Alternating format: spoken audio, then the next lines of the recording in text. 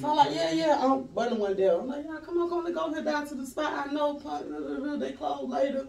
And it was about a chick that I didn't even know. I had just met her at the first spot.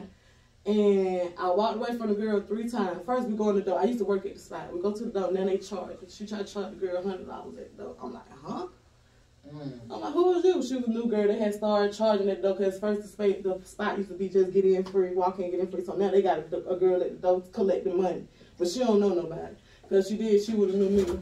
I used to work there, be in the building, you know what I'm saying? So I'm like, $100. I'm like, you trip? I'm like, let me go talk to the owner because I know the owner. They're my boy. So I walked past her because it was already late to get in free. But I guess the old girl was 20 or something like that. So she was trying to charge her extra because she wasn't 21. I'm like, I'm going to holler at Jim, whatever. So I'm over there talking to the owner. She come over there. Like I said, it's $100. Y'all ain't finna get in. Y'all doing all this thing. I let that go. I let it go. I said, oh, see, Jimmy, I had ordered some drink, ordered a hookah. I'm finna go ahead and step on now. I'm like, your girl at the door tripping. You need to check her. Whatever new chick you got at the door. I'm like, she got a bad attitude. You know what I'm saying? Whatever like that. They all slide, walked out. I'm getting ready to leave. Last little minute, I don't know what she said, what she did, but in my mind, she touched me. In my mind now, because the council said they had the video.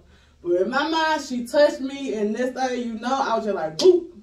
She had said something. It was just the last little word on me walking out, and the officer sitting right in front of the door. She was like, ma'am, saw that. I had to lock my ass up.